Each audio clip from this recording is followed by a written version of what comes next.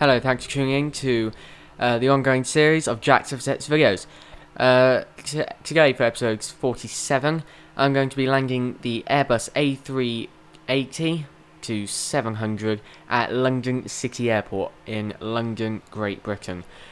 This is completely unrealistic. I just want to push the realism on Flight Simulator and just show you the A380 landing at 1,800 feet runway. So it hasn't been cleared to land at this runway in real life, obviously, as I just said, but I'm just landing it anyway. Obviously you'll see me land a little bit before the touchdown zone, just to make sure I definitely would make the landing, but I did end up actually having a lot of runway to spare.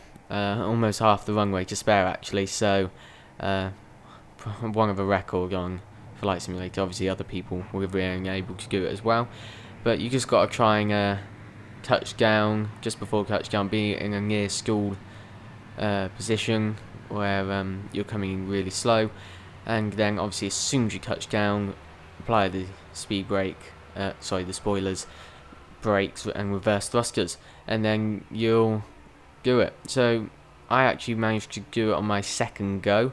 The first go I went right off the end, so this was my second attempt doing it. So it doesn't take much really, but obviously in real life it's impossible. Plus the taxiways aren't even big enough to handle an A380, as you're seeing here. So I do have to go pretty slowly around.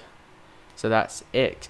Basically for episode 47 of the ongoing series, an A380 landing at London City Airport. Then next week for episode 48 of the ongoing series, it's going to be a right gear landing failure.